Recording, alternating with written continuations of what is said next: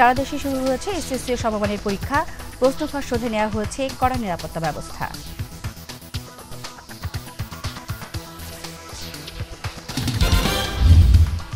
কালবৈশাখী ঝড়ে মেঘনা নদীতে ট্রলার ডুবে নারী আনসার সদস্যের লাশ উদ্ধার, নিখোঁজ ২। বিভিন্ন স্থানে বসতবাড়ি ও গাছপালার ব্যাপক ক্ষতি।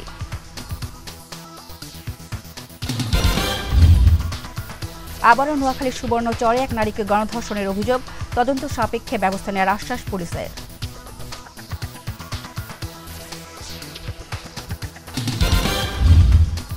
কুমিল্লার ১৪ গ্রামে অবৈধভাবে গড়ে উঠেছে লাইসেন্সবিহীন গ্যাস সিলিন্ডার ও জ্বালানি তেলের দোকান। ক্ষতির সম্মুখীন হচ্ছেন সাধারণ মানুষ।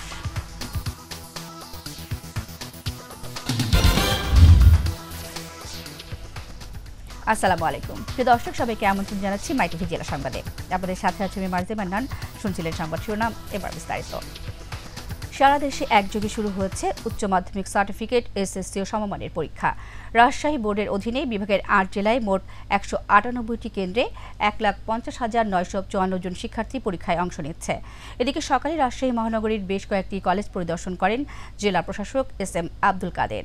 এছাড়া শিক্ষা বোর্ডের সচিব অধ্যাপক রতন কুমার ও পরীক্ষা নিয়ন্ত্রক অধ্যাপক আনারুল হক এর একাধিক টিম রাজশাহীর পরীক্ষা কেন্দ্রগুলো পরিদর্শন করেন।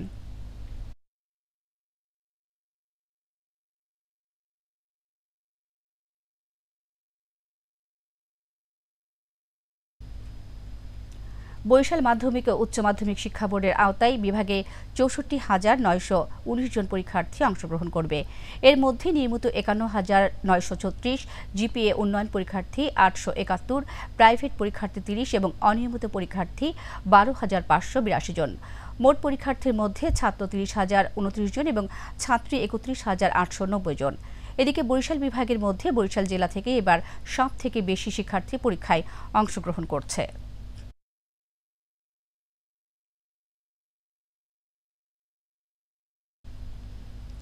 কুমিল্লা মাধ্যমিক ও উচ্চ মাধ্যমিক শিক্ষা বোর্ডে এসএসসি পরীক্ষা শুরু হয়েছে। কুমিল্লা বোর্ডের আওতায় ৬ জেলায় এবছর ৯৫,১৪৮ জন শিক্ষার্থী ১৮৬টি কেন্দ্রে পরীক্ষায় অংশ নিচ্ছে। কুমিল্লা শিক্ষা board chairman professor Ruhul Amin জানান, পরীক্ষা সুষ্ঠুভাবে সম্পন্ন করতে ও প্রশ্নপত্র ফাঁস রোধে সতর্ক ব্যবস্থা নেওয়া হয়েছে। সকালে কুমিল্লা ভিক্টোরিয়া সরকারি কলেজের ডিগ্রি শাখা পরিদর্শন করেন তিনি।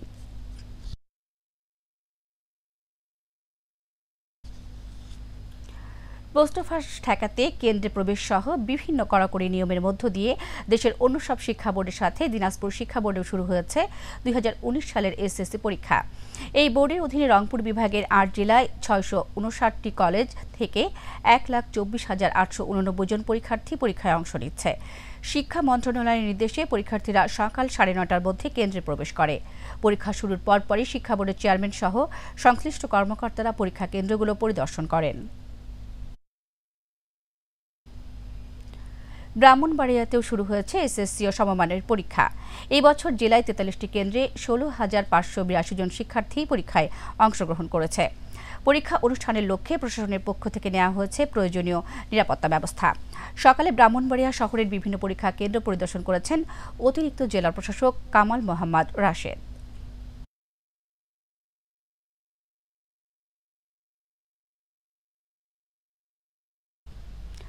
গতকাল উপজেলা নির্বাচনী কাজ শেষে ফেরার পথে মেঘনা নদী পার হওয়ার সময় চরহোগলায় ঝড়ের কবলে পড়ে ট্রলার ডুবে এক নারী আনসার সদস্যের লাশ উদ্ধার করা হয়েছে। তবে এখনও নিখোঁজ রয়েছে ২ জন। আজ সকাল ৮টায় উদ্ধার অভিযান শুরুর পর ওই নারী আনসারের লাশ উদ্ধার করা হয়। নিখোঁজদের সন্ধানে অভিযান অব্যাহত রয়েছে।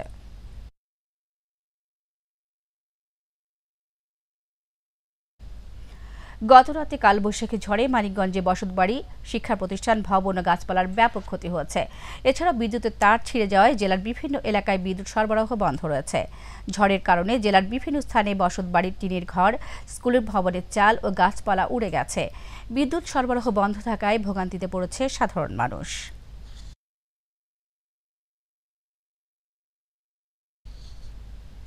নোয়াখালীর সুবর্ণচরে ৬ সন্তানের জননীকে গণধর্ষণের অভিযোগ পাওয়া গেছে।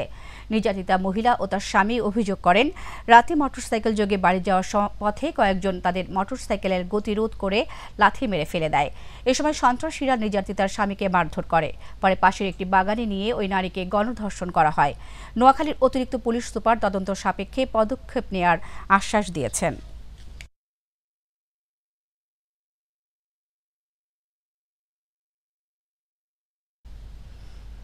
গাজীপুর সিটি কর্পোরেশনের কাশিমপুর থানাধীন ভবনপুর এলাকায় গোয়েন্দা পুলিশের সঙ্গে বন্দুকযুদ্ধে জাহাঙ্গীর নামে এক যুবক নিহত হয়েছে। ডিবি পুলিশ জানান, গোপন সংবাদের ভিত্তিতে ভবনপুর এলাকায় মাদকের অভিযানে যায় গোয়েন্দা পুলিশের একটি দল। এ সময় গোয়েন্দা পুলিশের উপস্থিতি টের পেয়ে সন্ত্রাসীরা লক্ষ্য করে গুলি ছোড়ে। পরে পুলিশও পাল্টা গুলি ছুড়লে জাহাঙ্গীর গুলিবিদ্ধ হয়। হাসপাতালে নেওয়ার পর সে মারা যায়। নড়াইলে মাটি বহনকারী ট্রলির চাকায় পিষ্ট হয়ে রায়হান নামে ৮ বছরের এক শিশু নিহত হয়েছে। সকালের দিকে পৌরসভার বড়াশুলা গ্রামে এ ঘটনা ঘটে। প্রত্যক্ষদর্শীরা জানান, রায়হান তাদের বাড়ি সংলগ্ন রাস্তার উপর দাঁড়িয়ে থাকা মাটি বহনকারী ট্রলির পেছনের অংশ ধরে ঝুলছিল। এ সময় অসাবধানতাবশত চালক ট্রাকটি একটু পিছনে নিতে গেলে রায়হান পড়ে গিয়ে চাকায় পিষ্ট হয়। স্থানীয়রা দ্রুত নড়াইল সদর হাসপাতালে নিয়ে গেলে সেখানে তার মৃত্যু হয়।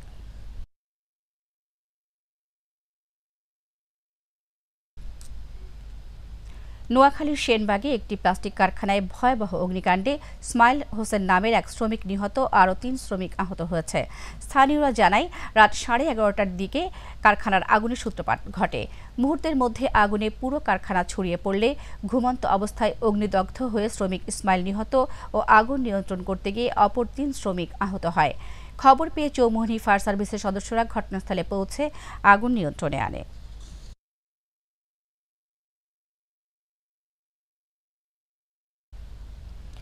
লক্ষ্মীপুরে সরকার কর্তৃক নিষিদ্ধ ঘোষিত ৫০০ কেজি জাটকা সহ একটি পিকআপ ভ্যান ও একটি রিকশা ভ্যান আটক করেছে রায়পুর থানা পুলিশ। পুলিশ জানায়, গোপন সংবাদের ভিত্তিতে রায়পুর থানার পুলিশের একটি বিশেষ দল সকালে চরবংশী স্টিল ব্রিজ এলাকা থেকে ৫০০ কেজি জাটকা, একটি পিকআপ ভ্যান ও একটি রিকশা ভ্যান সহ ২ জনকে আটক করেছে। আটককৃতদের বিরুদ্ধে মৎস্য আইনে মামলা করে আদালতের মাধ্যমে জেল হাজতে প্রেরণ করা হয়েছে।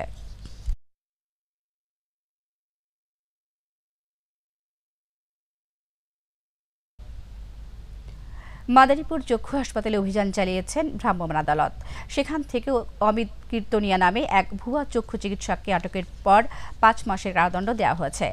সকালে জেলা প্রশাসনের নির্বাহী হাকিম ফাতেমা জান্নাত এ দণ্ডাদেশ দেন। দীর্ঘদিন ধরে সদর উপজেলার পানিছত্র এলাকায় বেসরকারি একটি চক্ষু হাসপাতালে চিকিৎসক পরিচয় দিয়ে রোগী দেখে তাদের সাথে প্রতারণা করে আসছিল অমিত।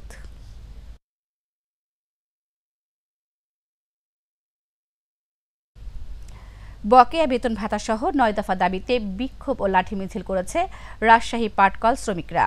সকালে রাজশাহী ঢাকা মহাসড়কের কাটাখালী এলাকায় জড়ো হয়ে শ্রমিকরা লাঠি ও পতাকা মিছিল শুরু করে। এ সময় তারা পাটকলের ঊর্ধ্বতন কর্মকর্তাদের বিরুদ্ধে স্লোগান দেয়। আজকের মধ্যে দাবি মানা না হলে আগামীকাল থেকে টানা ৭২ ঘণ্টার ধর্মঘটের আলটিমেটামও দেয় শ্রমিকরা।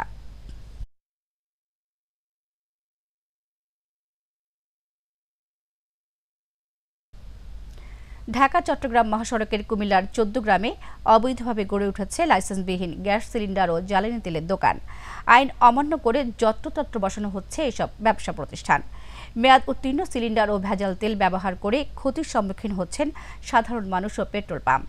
কুমিল্লা ১৪ গ্রাম প্রতিনিধি জসিম উদ্দিন চৌধুরীর রিপোর্ট, জানাচ্ছেন আরিফুল ইসলাম। দেশের অন্যতম ব্যস্ত সড়ক ঢাকা চট্টগ্রাম মহাসড়ক।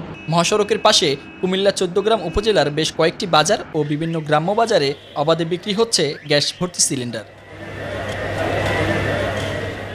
খোলা আকাশের নিচে তীব্র রোদের মধ্যে ঝুঁকিপূর্ণ অবস্থায় বিক্রি হচ্ছে এসব পণ্য।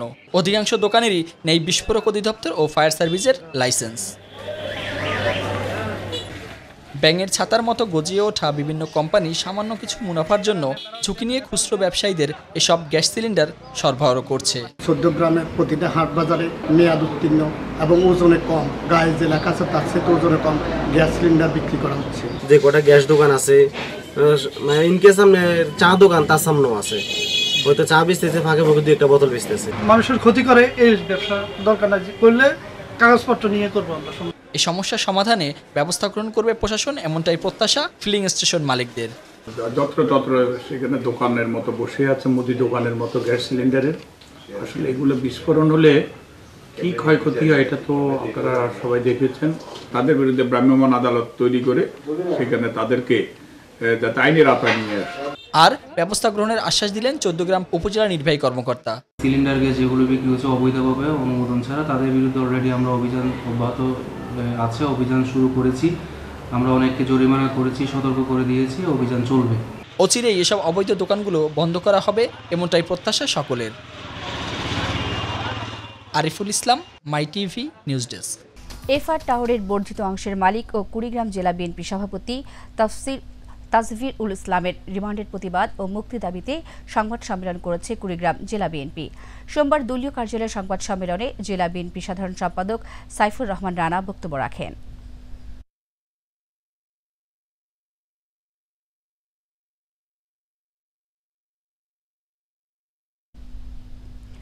উপজেলা নির্বাচনে চতুর্থ ধাপে চেয়ারম্যান পদে ব্রাহ্মণবাড়িয়ার নাসিরনগরে নৌকা প্রতীকে আওয়ামী লীগ মনোনীত প্রার্থী ডক্টর রফিক উদ্দিন আহমেদ নির্বাচিত হয়েছেন।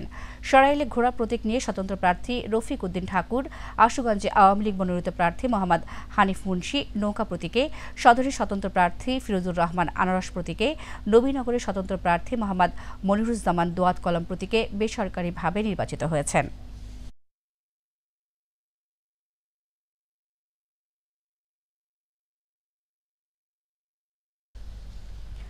রোববার অনুষ্ঠিত পঞ্চম উপজেলা পরিষদ নির্বাচনে কুমিল্লার হোমনায় আওয়ামী লীগ মনোনীত প্রার্থী হেরেনা মজিদ বেসরকারিভাবে বিজয়ী হয়েছেন। দুপুরে কুমিল্লা 2 নির্বাচনী এলাকার সংসদ সদস্য সেলিমা আহমদ মেরি নিজ গ্রাম পাথালিয়া কান্দিতে তার ভোট প্রদান করেন। এছাড়া মেঘনার 2 কেন্দ্রে ভোট গ্রহণ স্থগিত থাকায় চেয়ারম্যান পদে চূড়ান্ত ফলাফল প্রকাশ করা হয়নি।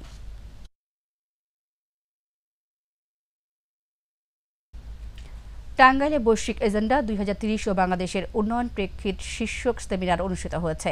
অনুষ্ঠানে বক্তব্য রাখেন দেশবরেণ্য অর্থনীতিবিদ ও সিপিডির ডিস্টিংগুইশড ফেলো ডক্টর দেবপ্রিয় ভট্টাচার্য এবং senior research fellow Taufiqul Islam Khan. অনুষ্ঠানে প্রধান অতিথি ছিলেন বিশ্ববিদ্যালয়ের vice chancellor professor doctor Mohammad Alauddin.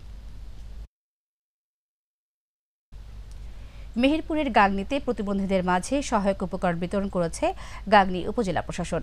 দুপুরে উপজেলা সমাজসেবা কার্যালয়ে আয়োজিত উপকরণ বিতরণ অনুষ্ঠানে প্রধান অতিথি ছিলেন সংসদ সদস্য শাহিদুজ্জামান খোকন। উপজেলা নির্বাহী অফিসার বিষ্ণুপদ পালের সভাপতিত্বে বিশেষ অতিথি ছিলেন জেলা আওয়ামী লীগের সাধারণ সম্পাদক এম এ খালেক, মেহেরপুর জেলা সমাজসেবা কার্যালয়ের উপপরিচালক অনিরুদ্ধ কুমার রায়।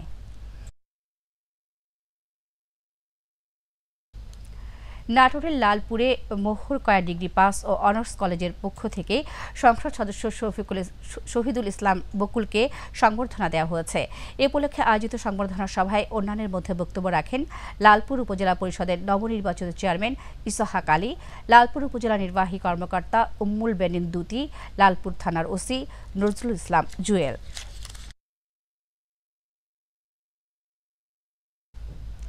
রংপুরে পহেলা বৈশাখ উদযাপন উপলক্ষে প্রস্তুতিমূলক সভা অনুষ্ঠিত হয়েছে। দুপুরে জেলা প্রশাসন সম্মেলন কক্ষে সভায় জেলা আওয়ামী লীগের সভাপতি মমতাজ উদ্দিন আহমেদের সভাপতিত্বে প্রধান অতিথি ছিলেন জেলা প্রশাসক এনামুল হাবিব।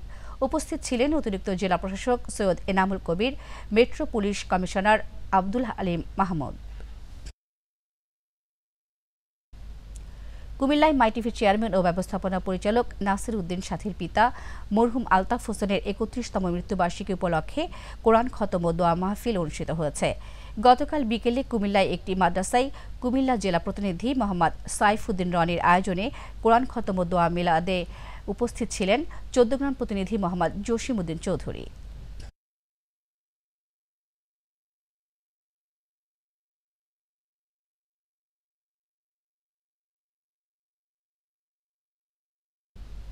এদিকে MYTVর চেয়ারম্যান ও ব্যবস্থাপনা পরিচালক নাসির উদ্দিন সাথীর পিতা বীর মুক্তিযোদ্ধা মরহুম আলতাফ হোসেনের 31তম মৃত্যুবার্ষিকী উপলক্ষে গতকাল বাদ মাগরিব কুমিল্লা চৌদ্দগ্রামে প্রতিনিধি মোহাম্মদ জসিমউদ্দিন চৌধুরীর আয়োজনে দোয়া ও মিলাদ অনুষ্ঠিত হয়।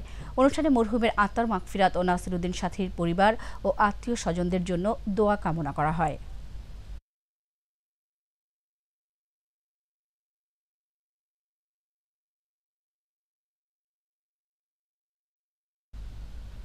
লালমনিরহাটে শিবরাম আদর্শ পাবলিক স্কুলের অভিভাবক সমাবেশ, সাংস্কৃতিক অনুষ্ঠান ও ক্রীড়া প্রতিযোগিতার পুরস্কার বিতরণী অনুষ্ঠিত হয়েছে।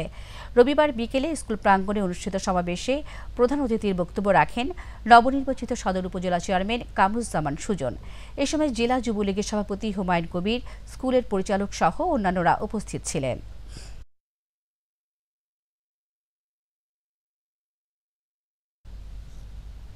জেলা সংবাদ পর্যন্তই, তবে যাবার আগে শিরোনামগুলো জানিয়ে দেব আরও একবার। সারা দেশে শুরু হয়েছে এসএসসি সমমানের পরীক্ষা। প্রশ্ন ফাঁস রোধে নেওয়া হয়েছে কড়া নিরাপত্তা ব্যবস্থা।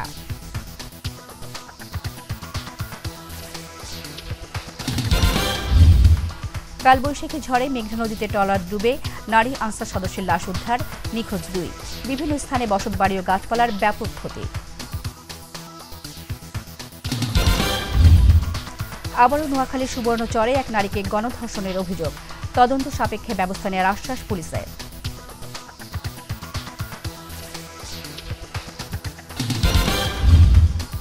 কুমিল্লার 14 গ্রামে অবৈধভাবে গড়ে উঠেছে লাইসেন্সবিহীন গ্যাস সিলিন্ডার ও জ্বালানি তেলের দোকান, ক্ষতির সম্মুখীন হচ্ছেন সাধারণ মানুষ।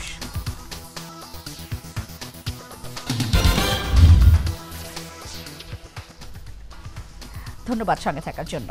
এছাড়া ইউটিউবে মাইটিভি সংবাদ পেতে ভিজিট করুন youtube.com/mytvbd নিউজ, আর ইউটিউবে আমাদের অনুষ্ঠান দেখতে ভিজিট করুন youtube.com/mytvbangla।